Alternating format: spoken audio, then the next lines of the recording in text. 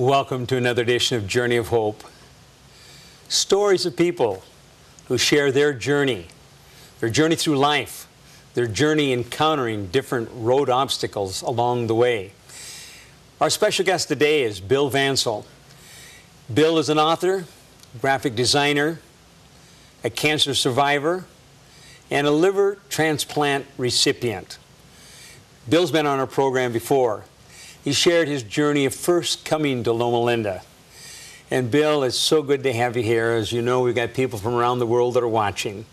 And we got a group of people who are watching now that probably didn't see the first interview we had a few years ago. So tell us a little bit about who you are, where you're from, and how things were going, and then you found out you had cancer here. Well, I live in Wisconsin. I live in Madison, and in early 2004, I found out that I had prostate cancer, and like I'm sure you've heard this story over and over from so many men, I didn't want to do surgery. I did my research, found out about proton radiation treatment at Loma Linda, looked into it, called Loma Linda, sent some materials out here, came out for an interview, and I knew that this is the place to come. Where I wanted to be for my treatment. Just before we get into you're even getting here and being diagnosed, tell us what kind of work, where have you been most of your life, and what have you been doing? Well, I was in the radio business for about 40 years. I started out as a disc jockey at $1 an hour on a little 100-watt AM radio station, and I advanced to being the vice president and general manager and part owner of 5 radio stations in Madison. And so this is all in the Madison area? Well, I worked for a few years in the Quad Cities in Davenport, Iowa, and then came to Wisconsin in around the end of 1969, and I was there until around 2001. The radio business had gotten so big and so corporate-oriented, and I just got kind of tired of all the board of directors meetings and the rat race and managing a big staff of 80 people, and I decided to go off on my own and start my own business. I'd always my calling, I think, was to be an artist, and so I opened a graphic design firm, and I still work as designing websites and helping businesses with their marketing, designing logos, and doing that sort of thing.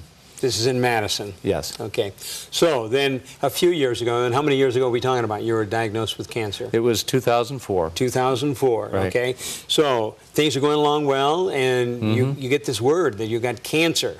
Yep. What kind of an impact did that make? Well, I can't say that I was ever, I didn't experience fear. The title of my book is Don't Fear the Big Dogs, and I don't scare easily, and I knew that prostate cancer was something that could be treated, and even though mine was at a little bit more advanced stage than some of the guys, I knew it could be treated. So it wasn't really a really overwhelming thing to you? Not really. I just said, I got to get down to business here and do my homework, figure out what to tell my urologist when I tell him I don't want to do surgery, which he's recommending. And after I found Loma Linda, I was certain that was the treatment I wanted to do, and so I came out here, I met with Dr. Rossi and Sharon Hoyle, and he started me on some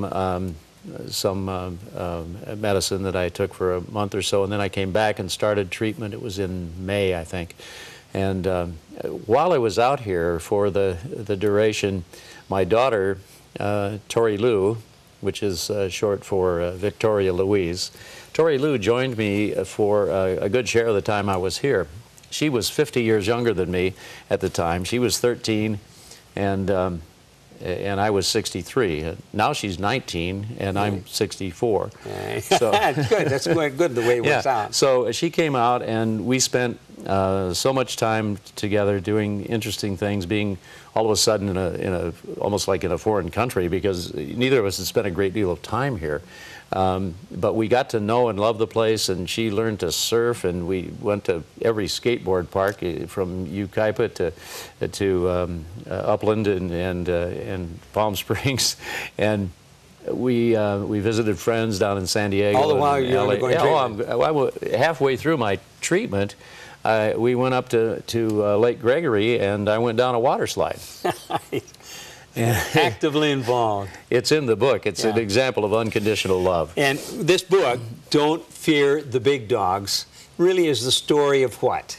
It's the story of a dad who is facing a problem, and a daughter who's sharing that journey with her dad, and they both get so caught up in the adventure of just doing what they're doing that the treatments almost became secondary.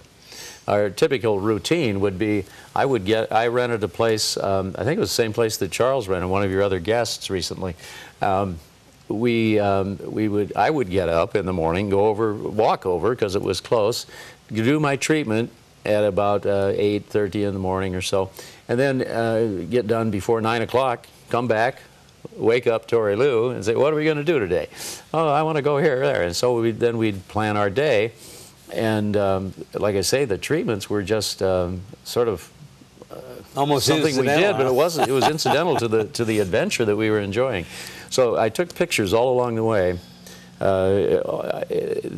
Pictures of me on my way out here, driving out from Wisconsin, and while I was here by myself at the beginning, and another series of pictures while Tori Lou was here with me, and another whole series of pictures on the journey back home. And when I started looking at those, and a friend of mine looked at them, and we both agreed, this is a book. This needs to be a book. So we made a book. I made a book and told the story of the whole journey with Tori Lou, and that's really what it was about. But because I talked about proton treatment and about Loma Linda to some extent throughout the book, and explaining it in easy to understand terms, the book became somewhat important as a way to start getting the word out to a broader audience. I did Barnes & Noble book events in 25 different cities around the country, about 70 radio and TV interviews. Sharing the story about the story and talking about proton and about Loma, and it captured the interest of some of the media because they hadn't heard of proton in many places around the country. So it became a vehicle to communicate the story then. And Bob Marchini's great book, You Can Beat Prostate Cancer and You Don't Need Surgery to Do It, hadn't come out yet. In fact, I was urging Bob to get done with his book. We need your book. It's going to be, far more inclusive as far as information than what mine is. And so he came out with it, and he sort of overshadowed me on the charts. All of a sudden, his book's selling like crazy. But when I'd come back for the support group meetings to talk about the book and everything, I'd often say, if you can only afford one book, buy Bob's. But if you can buy two, then buy one of Bob's and one of mine. If you can afford three, buy Bob's and buy two of mine. Very good. So anyway, it's the story of your experience. Now tell us a little bit while you were out here. I mean, you're going around with Tori Lou, and this is the story. You were being treated for your cancer. Right. And then you finish up your treatments and you go back home, and you've written another book. Well, I wrote a children's book. It's mostly photos and a story that kind of wraps around it, and I'm working on another book, which it's going to talk about my liver transplant experience, but it's not quite the same. Yeah. When you come to Loma Linda, it's a whole experience, and it's more than just the medical treatment. I've said this and it sounds corny, but I left my liver in Wisconsin, but a part of my heart will always be here in Loma Linda. And so I love coming back, and yet I've never been invited to join the Brotherhood of the Scalpel.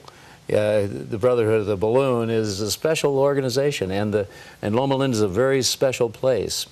And a lot of the things that I learned about confidence in the people that are giving you the treatment, and the faith that they are going to perform effectively, and knowing that you have chosen the right place to be for that treatment and the right type of treatment. Once you do that, then you can maintain this don't fear the big dogs attitude, a positive attitude that will get you through anything. And I found it got me through the liver transplant because I reflected on my experience at Loma Linda endlessly, and thank you so much, Lynn, because with your support, Lynn called me so many times while I was in the hospital, and we prayed together over the phone, and I thank you for that. Well, yeah, for our listening audience, things are going well. You get your prostate cancer taken care of. It's almost like a bump in the road now.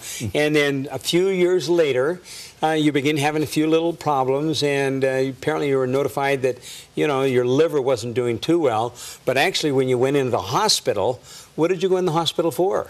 Well, I went into the hospital for hernia surgery, and I thought, well, this would be a piece of cake. I'll go in, have the surgery, I'll be home in a week, maybe less. And when are we talking about? We're talking about... This was end of last year. I went into the hospital on December 29th. December 29 of right. 2009. Okay. Yeah. You go in for hernia repair. Right. And they started noticing that my liver tests were kind of off where they should be. So we had to kind of wait until they felt there was a safe window of opportunity to go in and do this surgery without messing up the liver. Well, it turns out the window of opportunity was there, but it still messed up the liver. And so I don't even know about the hernia surgery. I think I had it. But as soon as I woke up from that, they said, well, you know, you're going to have to stay in the hospital a while because your liver is really, you know, doing some weird things. And I started to get real puffed up and turned yellow. And they said, you know, the doctor came in, he said, you don't have any choice. Your liver's in failure. He said, you have to have a new liver. That's your only way. And so apparently you're on a list then. They yep. place you on a list? And there's a thing called a MELD score. It's a model end-term liver disease score, similar to the PSA score you have when you're checking out whether you have prostate cancer or not. But it measures the degree of liver disease that you have, or liver failure, or whatever. And the computers will recognize this up into about 40. Anything above a 15 would suggest you need to start thinking about a liver transplant. Well, mine was 40-something, off the chart. It was off the chart. Off the chart completely. So I went right to the top of the list, the waiting list, and they got a liver.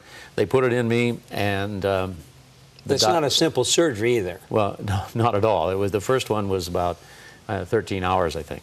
So you had a 13-hour operation. Yeah, and then the surgeon looked at this liver that was in me and said, you know, checked how it was performing. He said, this isn't going to work.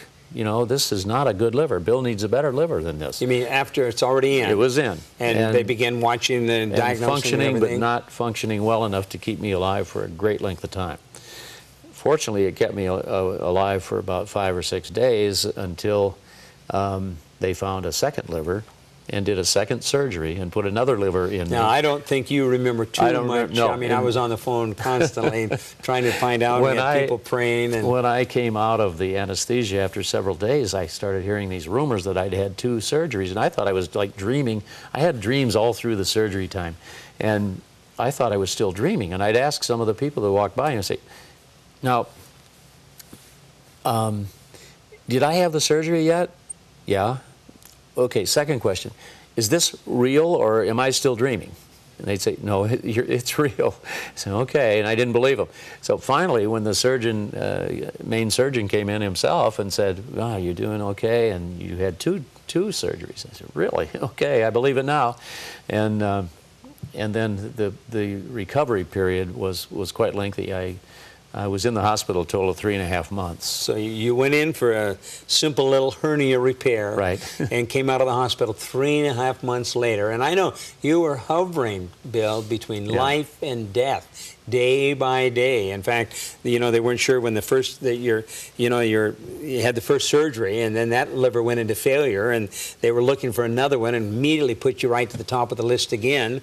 Yep. And then they performed that surgery, and I know for so many weeks it was back and forth. And I remember the first time I talked to you that you were able to really talk and communicate, and it was so great to hear your voice. Well, so you're in the hospital for 3.5 months. So what's happening to you emotionally when you're really beginning to realize what's going on? What's happening? I mean, what are you thinking about all this?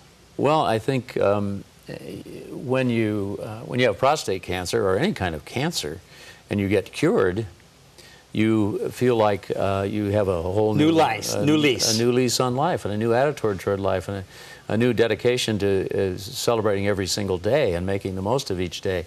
And when I had the liver transplant, and transplants, and was finally able to go home, I started to realize how lucky I was and how fortunate I was, and how very grateful I was for the fine medical professionals that performed this medical miracle, so to speak, and all the people like yourself, friends from all over the country that sent emails and made phone calls and sent cards, and it was, I think it was that support from friends and people that all of a sudden you realize, man, I heard from people I hadn't heard from for a long time, and people came up to see me that I hadn't seen for a long time. And later I kind of figured out maybe they thought they wouldn't ever see me again, so they had to come up and see me, but I didn't think of that at the time. Sure. I thought, this is so great to have all these people showing how much they care. Yeah. And it really helps, but keeping that attitude and maintaining the attitude that I expressed in my book, Don't Fear the Big Dogs, really is what helped me make it through. Well, what kind of physical changes went through if you're in the hospital for 3.5 months and you're bedridden most of the time? Yeah, I was flat on my back for almost 2 months. I had feeding tube down me for 2 months. I lost about 70, 75 pounds. I've gained back enough of that now. But it took a long time to get, I had to learn to walk all over again. So, I mean, you're bedridden and totally incapacitated? Oh, yeah. So you had to learn to walk all over again? Well, try to imagine you lay in a bed and not using muscles. The only time you get up is with 4 people on a sliding board sliding you off and helping you into a wheelchair so you can go get an x-ray, and you come back and you go back into your bed. And eventually you start learning to take little steps with a walker. And when you get that physical therapist on your arm and he's helping you down, or he or she is helping you down the hallway of the hospital, and you take 9 steps and they go, yeah. Celebrating 9 steps. Yeah, and make a big deal out of that, and it was. And just the idea of getting up and I had doubts about whether I was ever going to be able to walk normally again and have the strength back, and you have to learn to get your balance back and everything. It's a long road back to recovery from that. So when you got out of the hospital, I mean, what was a part of your recovery? And you're still recovering. Mm-hmm. Oh, really? Yeah. Still growing. I mean, it takes a long time to recover. That's right. I've been doing exercise in the University of Wisconsin Sports Fitness Center. It has a beautiful big heated pool.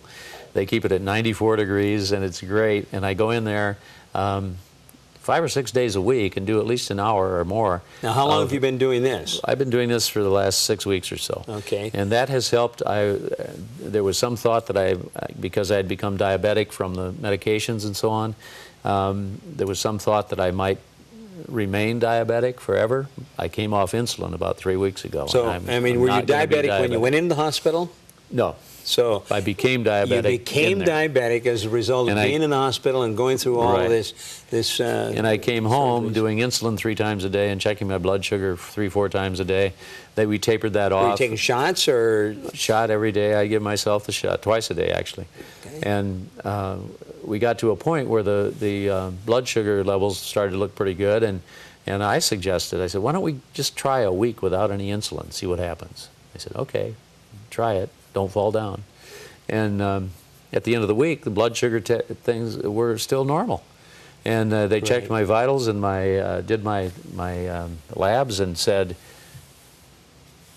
stop taking insulin. So you don't have to check your blood sugar. You got yourself off of insulin. Yeah, I turned in my official diabetic card and done with that. And we've reduced some of the anti-rejection drugs now too, and my blood pressure was off for a while, but we're getting that back to normal. So were you on blood pressure medicine? Still am a little bit, Okay. but it's not like it was. no, it's come back down to it's normal now. And what are you attributing that to? The exercise in To the swimming pool. And what are you doing? I mean, you're going down to the pool, and are you just kind of splashing your hands, or what are you doing? Well, I splash my hands a little bit, but they have a lap pool, okay. and where you can do complete laps. But it's too cold for me. I like the warm pool. So what I do is my favorite exercise. They show you all different exercises. You lift your leg up and put it back down and do this and that. All part of the therapy. Yeah, but what I've started doing is I need to build up strength in my abs and in my core. So I've been doing kind of dog paddling, under just my head out of the water and dog paddling, kind of doing pretend cross-country skiing, keeping myself up off the bottom of the pool. So you are getting yourself up? Oh, yeah. Okay. And by just moving my legs and arms like that, I can keep myself up off the bottom for about 20 minutes at a time. That's a great exercise. And it really is. It's tremendous exercise, not only for the muscles, but everything else. Cardio and everything, yeah. So that's been a great help. Are you walking? Oh, yeah. Okay. Yeah. I mean, just little short distances? Oh, I can walk. I could take my dog to the dog park and walk a mile or so with him, and I can handle that. One time I didn't walk. The other night when we had our advisory council meetings and we had dinner afterwards, and I was staying at the hotel right across the street. I'll tell this story on Bob Marchini. I know you're going to be interviewing him on your show real soon. He thought that not a good idea for me to walk across 6 lanes of traffic from the restaurant to the hotel after dark, and I thought that was a good idea because at the end of the day I get a little wobbly sometimes, you know. So I get in the car. He's going to give me a ride to my hotel across the street. So we start to come out, and this woman pulls in and takes up half the lane, and he's, "What are you doing?" And he backs up, and all of a sudden another guy thought, "Hang on here. You're going to protect me from walking across the street, and we're going to get in a crash." But we made it. You made it okay. We made it safely across, and I thank him for that ride. But we'll be laughing about that for a while. Well, what are you now? You've been through a tremendous amount. I mean, you had the prostate cancer, which now looks like it was just a little bump in the road. Things are going along well. Then you go through this thing that took several months. You're still in the recovery process. What are your plans? My plans are to continue to maintain an exercise program, watch my diet, keep my weight so that I can live as many years as possible. And are you having a hard time maintaining the weight? Not really. What I've found is if I weigh myself every single day at exactly the same time and under the same conditions, some people say you shouldn't weigh yourself every day, but I believe in that.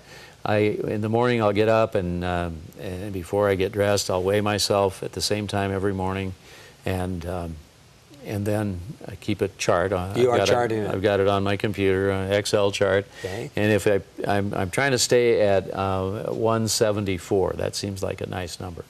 And after I stay there a while, I might lower that a little bit. But I've got the chart set up. So how long have you been at this? About, I don't know, since I started the exercise, I think. For like 6 weeks or so. Well, we've been logging my weight for a long time, and I was up like 182 or something. Got it back down. But now if I hit 175, the number turns to red. Oh, it does. You got it fixed. And I've got it set up so my transplant coordinator at the hospital can go online and see my numbers. So I'm being held accountable by someone. And by checking it every day, if I go over it a little bit because I went out to dinner the night before or ate a hot dog at the football game or something, I can back off and eat a little bit less that day or exercise a little bit more and just keep it under control, you know, and not look away and let it get out of control. Well, if I was hearing you correctly, it sounds like your experience here at Loma Linda a few years earlier, the kind of experience you had here kind of helped you through the experience you had. You not only learn to have confidence in the form of treatment and confidence in the people delivering the treatment, but you also learn the discipline. You're getting up every day or you're going in every day for whether you live 30 miles away and you drive in or whether you live near the hospital and can walk every day. You're in that routine. You go in, you go through the routine, you get in the pod and you do the treatment, and so you learn the discipline of that, and I think, you know, I've applied so many of those things that I've learned when I was here at Loma Linda to my experience. And when I was in in the hospital, I talked about Loma Linda and about proton treatment a lot. And some of the doctors and nurses had actually heard of proton treatment, which was good, because there's some places around the country that it's not as well known as it is, you know, here in town. Yeah. So it hasn't, it became a huge part of my life, enough to write a book about it, and it will always be a great part of my life. Now, this next book you're going to write, is it going to be on this experience of going through the liver transplant? Yeah, I've already started working on it, but I don't want to just write it about liver transplant. Sure. That's kind of boring, actually. I want to talk about the experience and the emotional part of it, and the value of the positive attitude, and the value of maintaining friendships and support, and asking for the help, and or not even asking for it, but at least appreciating the support and the prayers when they're there, and relating my experience in Loma Linda to what I went through in Wisconsin with the transplant. Well, you know, we're coming down to the end, and Bill, it sounds like one of the important things that you've learned for this whole thing is take responsibility for your own health. Absolutely. You know, and the exercise and the diet and the support and the fellowship from friends and family and all the people that were praying for you. Again, as I think of our listening audience, I want to thank you for joining us, Bill, and for sharing your experience. And I know that God's not through with you, that He's going to use you, and your witness for Him is going to be profound wherever you go. And the books that you've written are making an impact. And again, for those that are looking on, you know, Bill is a remarkable illustration of, you know, you go through one crisis and you think it's all over, but there are other bumps along the way, and sometimes there's great things that come into our lives that can be, you know, almost devastating. But the family and the support, and whether it's a church or a support group or family, it's a very important part. And for those of you that are looking on, I know just this week that some of you have had something happen to you, and you kind of think, what in the world am I going to do? Where am I going to turn? What am I going to, how am I going to get through this? Well, I want to assure you that God knows all about you. He knows exactly where you're at. He's got a plan for your life, and He'll guide and direct and lead you, just like He did Bill. Until next week, God bless you, each one.